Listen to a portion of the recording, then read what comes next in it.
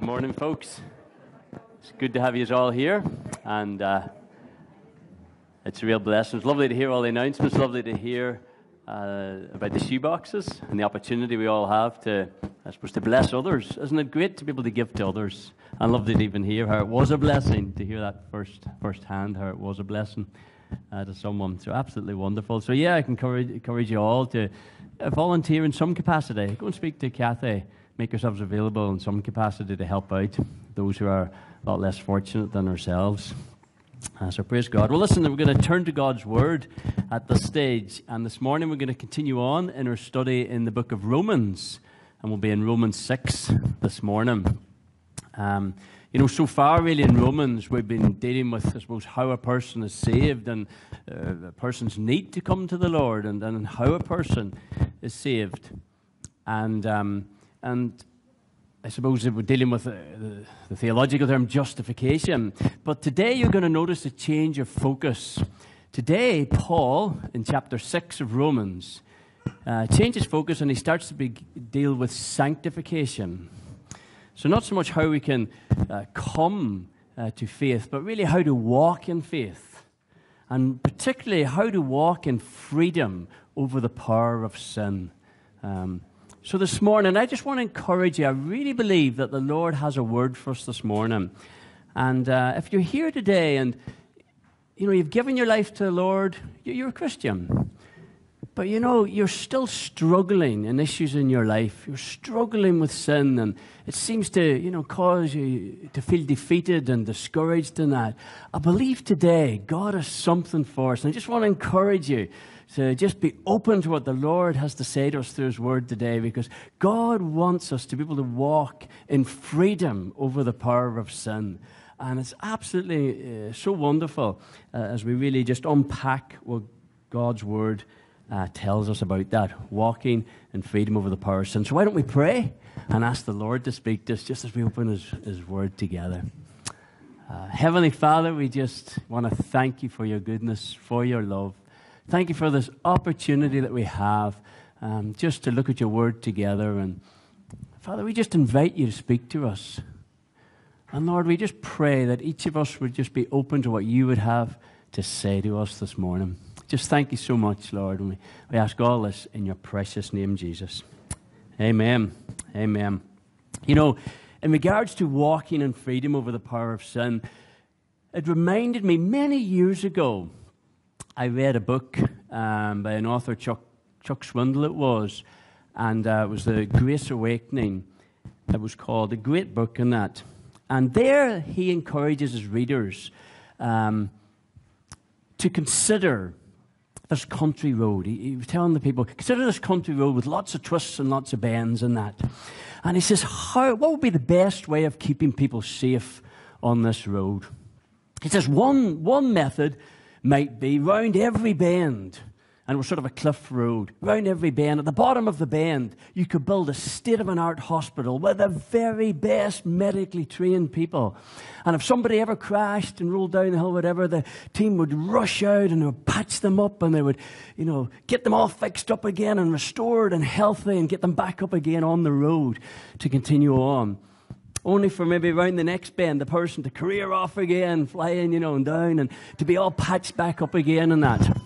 And he says, sometimes people in the Christian life, in regards to this aspect of sin, sometimes are a little bit like that. We're not really paying attention to what God has to say.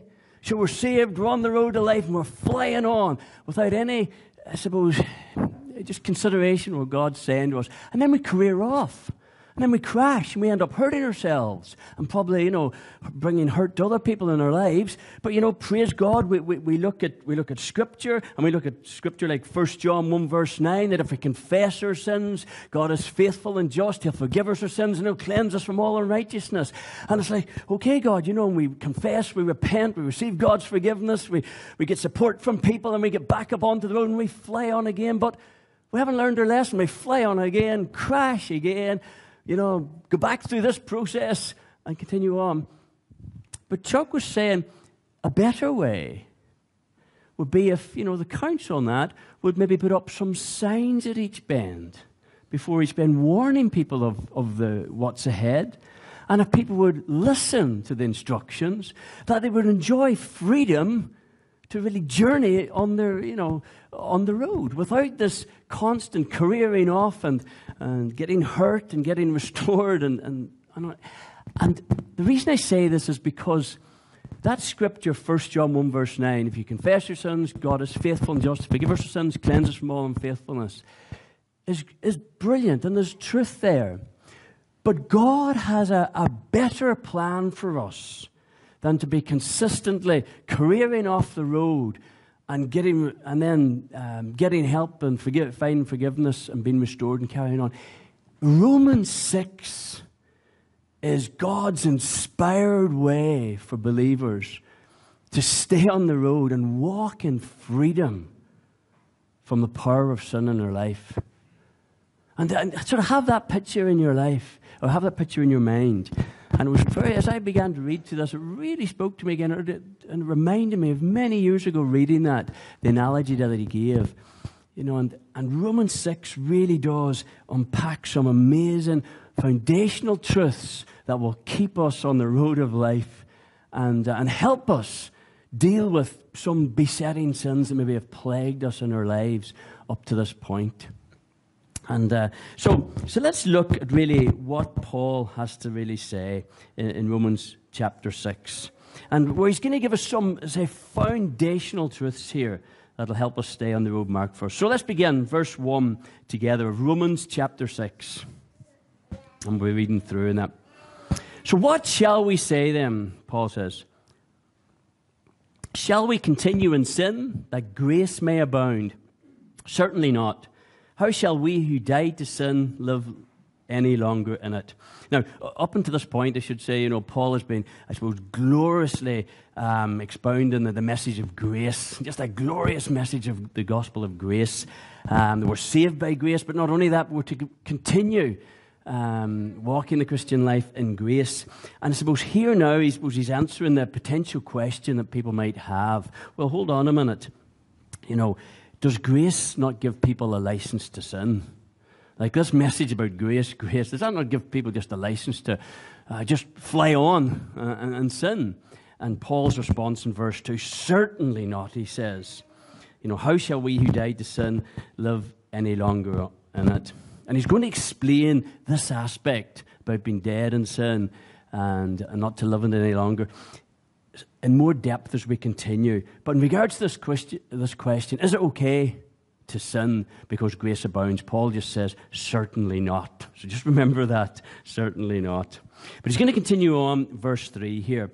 And here he introduces the first of these foundational truths that I believe will really help us if we desire to walk God's plan for our life. And that there's a few of them here, especially if we desire to walk in the freedom of freedom from the power of sin. And it's interesting, in regards to sin, Paul just doesn't come and say, in regards to sin, Christian, no. Don't sin, no. He doesn't say that. But what he does say, verse 3, verse 6, verse 9, he says, no, as in K-N-O-W. Christian, no, K-N-O-W. And once again, Christian, know something, K-N-O-W. He doesn't say N-O, N-O-N-O, Christian, when it comes to sin. He says, I want you to know something, and it's going to help you so much. So what does he say? What does he say? Verse 3, do you not know that as many of us as were baptized into Christ Jesus were baptized into his death? Therefore, we were buried with him through baptism into death, that just as Christ was raised from the dead by the glory of the Father, even so we also should walk in newness of life. For if we have been united together in the likeness of his death, certainly we shall also be in the likeness of his resurrection. So Paul brings up baptism here. And recently we've had baptisms in the church, and it's absolutely wonderful, isn't it, to see people taking the step of obedience. And well done to those who did it recently. It's just so wonderful to see that. And it's a real celebration in the life of the church. But in bringing up baptism here, Paul wants us to understand the big thing of identity, and it's identification. In baptism, we're identifying with Jesus Christ in his death and in his resurrection. And this is what he's encouraging us to remember here. When we were born again, the old person died, and we become a new creation in Christ. This is what Scripture clearly teaches. And in baptism, where we're symbolically representing that, aren't we? What do you do with an old person? You bury the old person. And so in baptism, when you go down under the water, you're symbolically identifying with Jesus Christ, that the old person is dead. And we come up out of the water, we're identifying again that, listen, we're a new creation in Christ. We're identifying with Christ in his death and resurrection. So it's an outward sign of an inward reality, something that has already happened. That the old person has died, and now we're a new person in Christ. And this is very, very important for us to understand here. And Paul's going to be elaborating on this a little bit further, but the first point he wants us to understand is that we were buried and we rose again. We identify with Jesus Christ. The old person has died, and we are now a new creation. So the first thing, Christian, you need to know is that the old person died the moment you give your life to Christ. And you're now a new creation in Christ. Know this. And then particularly in verse 4, and just as Christ was raised from the dead, we should now walk in newness of life, he's telling us in verse 4. So the old person has died. We're a new creation in Christ, so we should walk in the newness of life that God has for us. So he wants us to understand this. Remember, Paul is trying to encourage us and equip the believer to walk in freedom over the power of sin. He's saying the first thing you need to know, the old person is dead. You're now a new creation in Christ. Okay, and in baptism we identify with Jesus about this truth. Now walk in the newness of life. He's encouraging us here. And this whole chapter is going to be teaching us this truth. So the first one to remember is that we identify with Christ. Okay? Paul wants us to know that we identify with Christ. Second foundational truth, verse 6, that Paul wants us to know. He says, knowing this, that your old man was crucified with him, that the body of sin might be done away with, that we should no longer be slaves of sin, for he who has died has been freed from sin. Amazing scripture. Read it again. Christian, knowing this, that your old man was crucified with him, with Christ, that the body of sin might be done away with, that we should no longer be slaves of sin, for he who has died has been freed from sin. So when Jesus was crucified, our old self was crucified with Christ. Our old man also died. Galatians 2 tells us this, verse 20. I have been crucified with Christ. It is no longer I who live, but Christ lives in me. So the old person has died. We've been crucified with Christ. We need to understand this. We were crucified with Christ. The old person died. The moment we gave our life to Christ, the old person died and we became a new creation. Amazing. What was one of the results of that? That the body of sin might be done away with. That's what it's telling us here. That the body of sin might be done away with. That fleshly, sinful nature within us might be done away with. Now, before you go, oh, hold on, Stephen, hold on, theologically, where are we with this here? Let me say it again, let me explain it. Okay? The result of this, Scripture tells us, is that our body of sin might be done away with. That our fleshly sinful nature might be done away with. But notice what he actually says here. And this is very, very important. The translation where it says done away with doesn't mean annihilated. It means rendered powerless. It means paralyzed. Okay? This is important for us. So we've been crucified with Christ, okay? Crucified with him, that the body of sin, our fleshly sinful nature, might be rendered powerless. This is really important for the believer to understand. Our old self has died, that the flesh might be rendered powerless. That fleshly sinful nature might be rendered powerless in a believer's life. Very important. It's important for us to really grasp this. Yes, we still have, and I know theologically, Christendom, there's different aspects of this. Some will teach you one thing or another, but Scripture, if you look at it, it's very clear in this. The Christian still has a fleshly, sinful nature. Okay? And be aware of that. But it's powerless. Why? Because of what was done on the cross. Christ defeated sin and death on the cross. We, when we give our lives to Christ, were crucified with Christ, that the body of sin, our fleshly sinful nature, might be rendered powerless. Powerless. That's really important for us to know.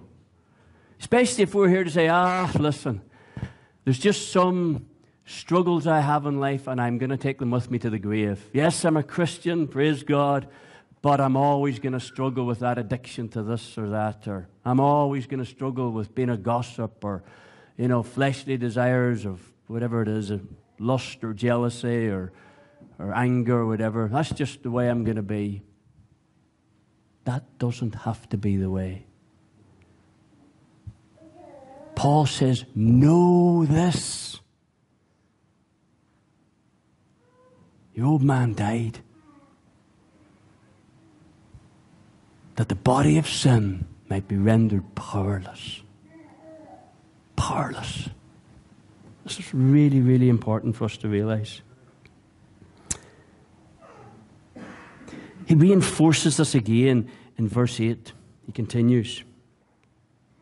Verse 8 to 10. Now if we died with Christ, we believe that we shall also live with him, knowing that Christ, having been raised from the dead, dies no more. Death no longer has dominion over him. For the death that he died to sin once for all, that the life that he lives to God. So here's another point Paul wants us to know here. He's reinforcing it. Death and sin have no dominion over Christ. No dominion over Christ here. And he says, if we died with Christ, we believe we shall also live with him. So death holds no fear for the believer either. Absolutely not. We've already died. So now we're going to be with Christ. The old man has already died. So now when we fall asleep, we're just going to wake up in the presence of the Lord. Death is no fear for a Christian. Death is no dominion or fear for a Christian. It's amazing. But so death is no fear for us, but it also says just as sin has dominion over Jesus, likewise, sin has no dominion over a believer. Remember this. Really understand this. You can almost hear Paul saying, Christian, know this, please. Really grasp this. We identify with Jesus Christ in baptism. We've been crucified with Christ. Oh, please, Christian, know this. Been crucified with Christ. In order that what? The body of flesh might be done away with. That sin would no longer have dominion over you. This is your rightful place. Just as death and sin has no dominion over Jesus, so for the Christian, it has no dominion over us. Wow, it's incredible. This is some serious truth that Paul's unpacking here. But it's liberating if we understand it. Because we go, but there's just that one issue still has dominion over me. I can't help it. I'm just a jealous person. No, jealousy is a sin. I just covet. I just lust. I just give in to addiction to this. Or I just get angry. I just call it for what it is. It's a sin. And it doesn't need to have dominion over your life. And the greatest lie of the enemy does, or one of his greatest, I suppose, methods to discourage us, he doesn't want us to know the truth. What does Jesus tell us about the truth? The truth will what? Set you free. Let's say it again. The truth will set you free. See, the truth of God's word will set you free from that besetting sin that is plaguing your life. It will set you free.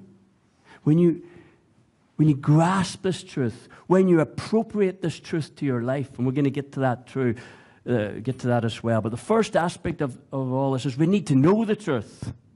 So Paul starts off, know the truth, brother and sister. Know the old person has died. Know you're a new creation in Christ. Know because the old person has died, the body of sin, that fleshly, sinful nature is rendered powerless in your life. No power over your life. So it's a lie from the enemy. If you think, this besetting sin is just something I'm going to have to the day I die, that's a lie, and it doesn't have to be like that. Paul wants us to know the truth. I really feel this, that if we fail to grasp this, it's a little bit... We were singing this morning about, we've come out of the grave, Jesus has called us out of the grave, and it reminded me of Lazarus. Do you remember when Lazarus was called out of the grave? But he came out and he was still what? In his... What was he in? Grave clothes still, wasn't he? He was still wrapped in the grave clothes. And Jesus says, loose him and let him go, like. And it was just that picture was, do you know what will loose people? It's the truth of God's word spoken. If we apply the truth of this, it will loose you from those sins. And some people, maybe this morning, or some people, and you're watching this, you are still enchained and stuff. And you're singing about being free in Jesus, and you're still in chains. And you don't understand how to... You think the chains are locked on you. But they're not. They're not locked on you at all. But you need to actually let them off. You need to walk free from them. God doesn't want you to walk about in grave clothes until He calls you home. God wants you to walk in the purposes that He has for you in freedom over the power of sin in your life. Your fleshly, sinful nature has been rendered powerless because of the cross. Jesus He paid the penalty for our sin, and He broke the power of sin on the cross. That is available now for every single person to avail of.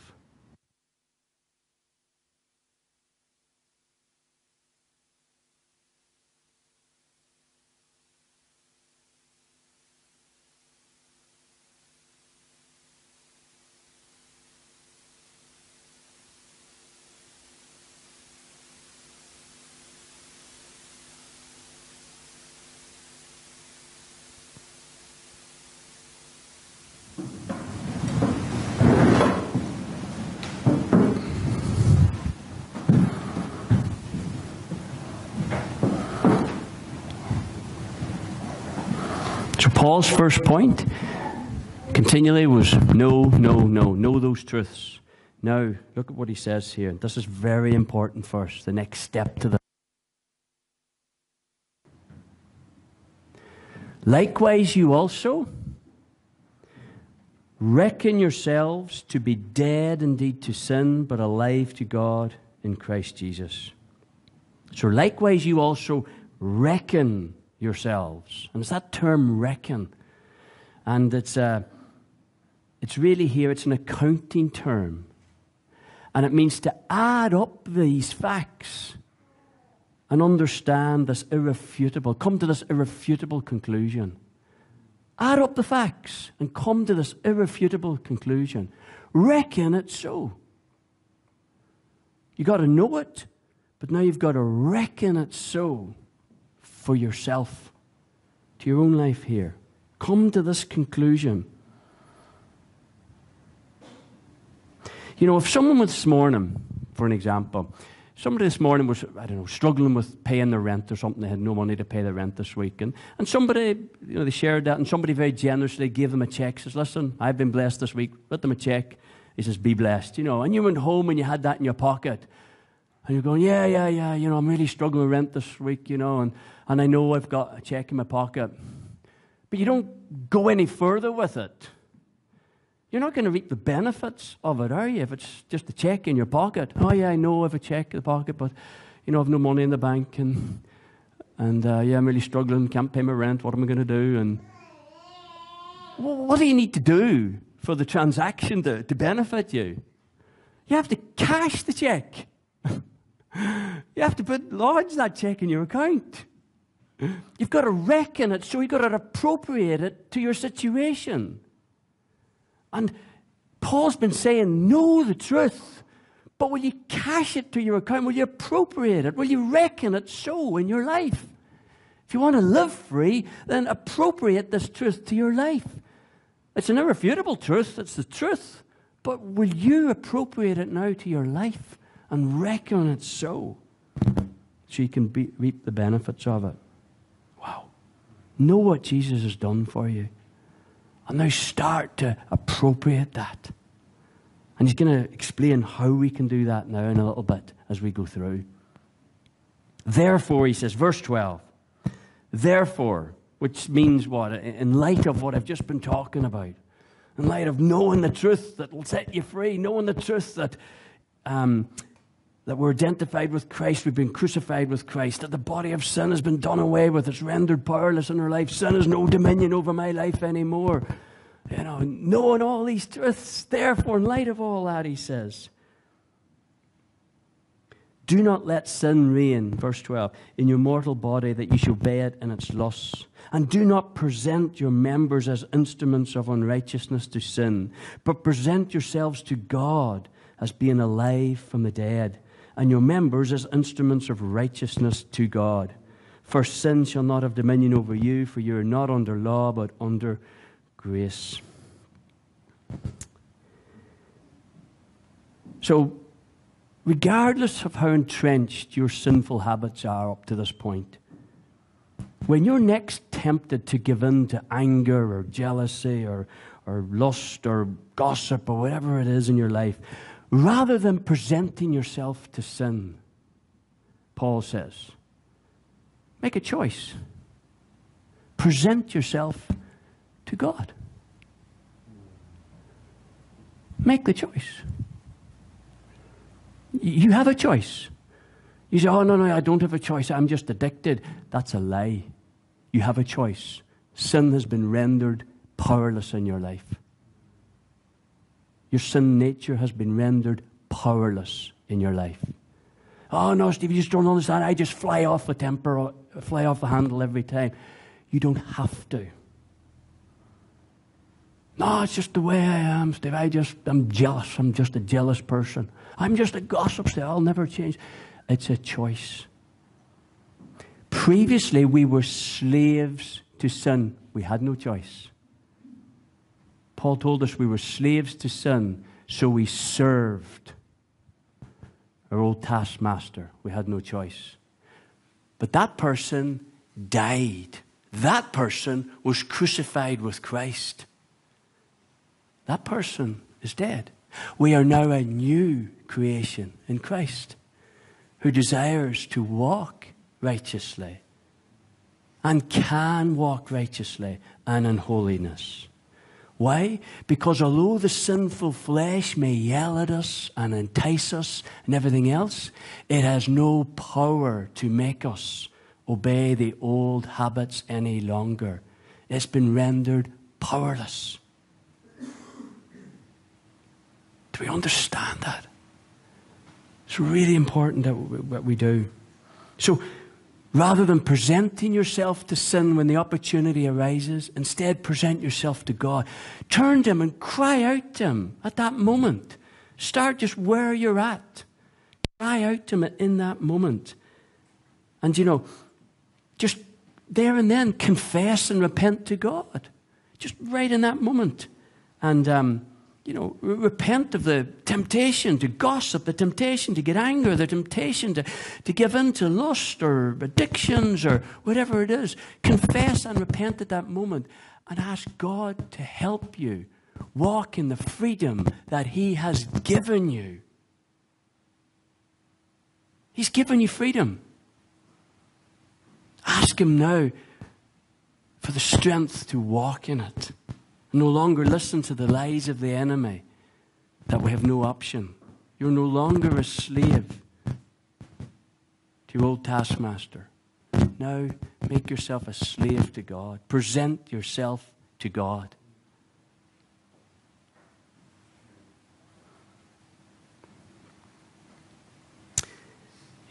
James 4 verse 7 talks about, submit to God, resist the devil, and he will flee from you.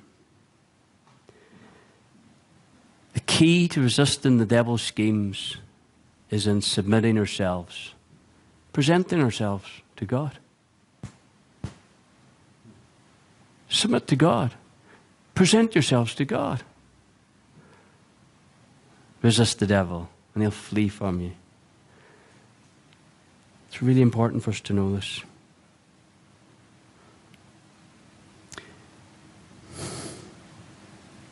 Know that sin has no dominion over us. Know that Jesus has defeated the power, not only paid the penalty, He's defeated the power of sin, the cross. Appropriate it to our lives, to our situations, and present ourselves to God. Present ourselves to Him to live righteously for Him. We'll be submitting to God, resisting the devil's schemes here. Paul goes on to explain this, verse 15. About this whole thing of slavery and that. What then? Shall we sin because we're not under law, but under grace? Certainly not. So again, Paul's just, he's saying it right out there. Listen, grace no way gives us a license to sin. Certainly not. Verse 16. Do you not know that to whom you present yourselves slaves to obey, you are that one slaves whom you obey, whether of sin leading to death or of obedience leading to righteousness? But God be thanked that though we were slaves of sin, yet you obeyed from the heart that form of doctrine to which you were delivered. So although they were formerly slaves of sin, what does he say here? They have now obeyed from the heart. And I love this. So it's not just a head knowledge that they have now. They've obeyed. It's a heart obedience. And it's so important like that. We talk about stuff, yes, you read stuff, you hear about it, and it's a head knowledge, but it has to move to a heart obedience. That's the appropriating something. Head knowledge to heart obedience. If you want to walk in freedom, it has to be a heart obedience. Just choose to obey and experience the obedience God has promised. So what does he say here? What have they obeyed from the heart? This is good here. That form or that mold of doctrine, it says here, into which you were delivered. The word form here in the original language, it describes a mold used to, I suppose, shape molten metal. Now, just think of that. The idea that God wants to mold us, to shape us. And I suppose the idea is that when God does that, often He'll melt us with the work of the Holy Spirit and the Word of God working in our lives. And He'll melt us and put us into His mold, and He'll shape us after Himself. He'll shape us according to His truth. So that form, what does it talk about there? That form or that mold of doctrine into which you were delivered. We didn't believe this originally. But God wants to burn away the wrong ideas. And He wants to now put us into the mold where we'll understand His truth and that we'll live right for Him. We'll stay on the road. that he has for us. We'll not constantly be crashing off, hurting ourselves and hurting others. But rather now he wants to pour us into the mold and shape us after himself. It's wonderful here. I was just thinking about this, that form of doctrine, that mold of doctrine, reminded me of Romans 12, where Paul says, I beseech you therefore, brethren, by the mercies of God, that you present your bodies a living sacrifice, holy and acceptable to God, which is your reasonable service. So the first thing there is to present, remember? No longer present yourself to sin, the old way of thinking. Present yourself to God. Submit to God. Present yourself to him. Okay, God, I present myself to you. And do not be conformed to this world, but be transformed by the renewing of your mind. Wow.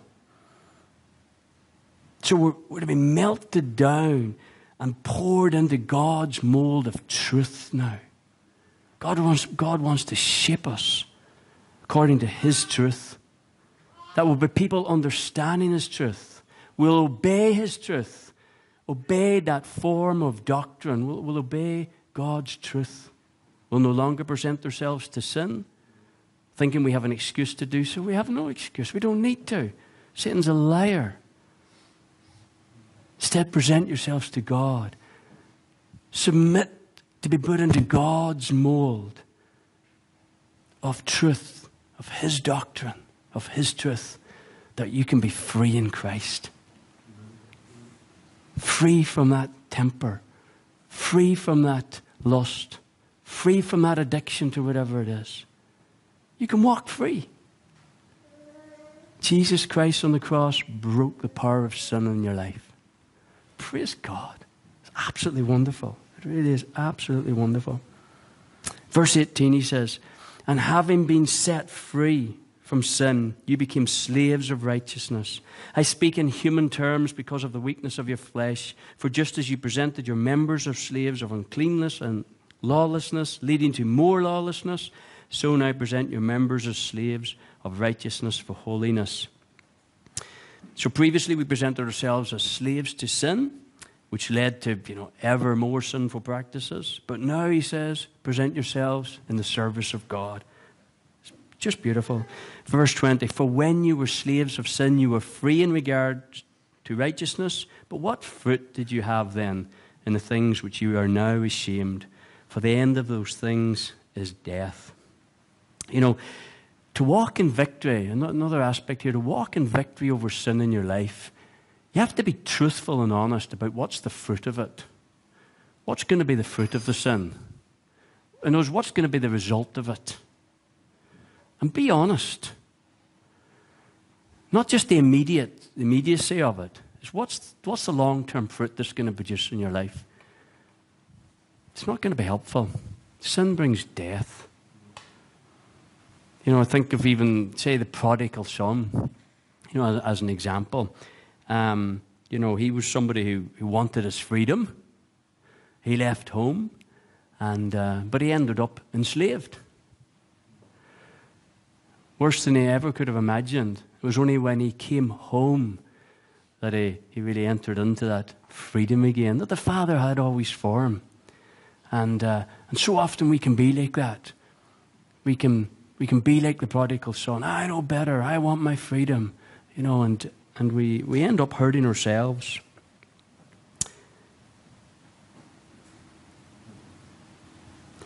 I suppose just be careful. Don't let sin deceive ourselves.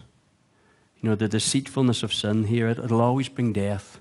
It'll bring death to your spiritual fervor as a believer. It'll bring death to relationships. It can bring death to opportunities. Sin will bring death. There's consequences to sin, and to remaining in that, I suppose, in a sinful behavior, which we don't need to. But the warning is there: sin brings death. But verse 22, he says, but now having been set free from sin and having become slaves of God, you have your fruit to holiness, and the end, everlasting life. So here's the I suppose the opposite to the prodigal son, isn't it? Heading off. He says, for the one who's submitted to Christ will be just fruit to holiness, and the end will be everlasting life. Incredible. Then the wages of sin is death. He repeats that truth again. Verse 23. But the gift of God is eternal life in Christ Jesus. It's interesting, you know, we tend to always quote that verse in relation to salvation, and we quote it in relation to non-Christians. Oh yeah, but the wages of sin is death, but the gift of God is eternal life. But Paul actually is writing this to the church in Rome. And there's an aspect, I think, there that maybe we could also learn as believers and take heed from. Again, even in the believer's life, the wages of sin will be death. It'll bring death, as I talked about, in our lives. It'll bring death in your spiritual fervor, and it can bring death to aspects of ministry and relationships and opportunities and everything else. I suppose we talked about, was it one of the midweeks, where we talked about the fruit that lasts, you know, the good fruit, as opposed to stuff that is just burned up. And I think it's 1 Corinthians 3 that are works what we do. It says 1 Corinthians 3, verse 15 talks about, if anyone's work is burned up, he will suffer loss, but he himself will be saved, yet as one just passing through the fire. You know, we want more than just get to heaven as just people who've just escaped through the fire. We want our lives to count here and now. And Paul wants us to walk in freedom now. He wants us to walk free from sin and walk in the purposes of God, being fruitful, carrying out good works, leaving a legacy of good works. That's the opportunity for each and every one of us. Not just as someone who just escaped through the fire. Yes, we're in heaven, but like, I succumbed all my days as a Christian to sin nearly every day, like just distraught with it, beaten down with it, and my ministry was, you know, it was nearly non-existent because my testimony was nearly non-existent. That's not what God is for us. God wants us to be fruitful. He wants us to walk in the freedom of what God is for us. So while the wages of sin is death, praise God that the gift of God is eternal life in Christ Jesus. Oh, wow. Praise God indeed, you know. Know that it is God's gift. And we've obviously looked at this in the first 5 chapters of Romans. But we don't earn it. Salvation is by the grace of God. Absolutely. It's a gift of God because He loves us. And He demonstrated His love for us when we were still sinners, separated from God, ungodly. We were without strength.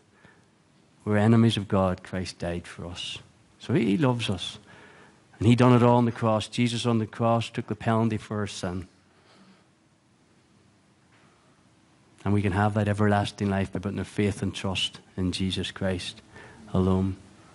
But God, Jesus on the cross, also defeated the power of sin for you and for me. And just today, folks, as we close, just remind you, as Paul would just say, please know this. Know this. Believer, you identify with Jesus in His death and His resurrection. You identify with Him in baptism. You died with Christ. What happened? That old person died. So believer, understand this. That old person who was a slave to sin is no more. You're dead. That person is dead. You are now a new creation in Christ. And know that as you were crucified with Christ, that the body of sin might be rendered powerless. That fleshly, sinful nature that you're still hearkening to, that you're still giving time to, that you're still listening to, it's rendered powerless. And so you no longer have to listen to it. You no longer have to give in. Yes, the flesh may have well-worn paths at this stage in it. That's the wrong way of thinking I used to think. That's the way I always succumbed to temptation. I did it for year after year after year after year. And you may now need to train yourself to stop automatically acting that way. But this is what Romans tells us about: be transformed by the renewing of your mind. How do we retrain ourselves, reprogram ourselves, renew our mind? We are new, But now we have to start to apply this. Know the truth. Appropriate it to your life. Reckon it so in your life. Reckon that sin no longer has dominion over your life. From this moment, reckon it so. Let this be the moment that those grave clothes come off you now. Whatever chains, this be the moment that they fall away. And you walk in newness of life that Paul says we are to walk in. No longer slaves to sin, but walk in newness of life. Make a choice today. Present yourself to God. God, here I am. I'm just presenting myself to you. I'm no longer presenting myself to sin. I'm presenting myself to you. Will you help me? Help me appropriate the truth that I now know. Praise God for your word. Thank the Lord for his word. Now we know the truth. As we appropriate it, it'll set us free. Come on, let's stand.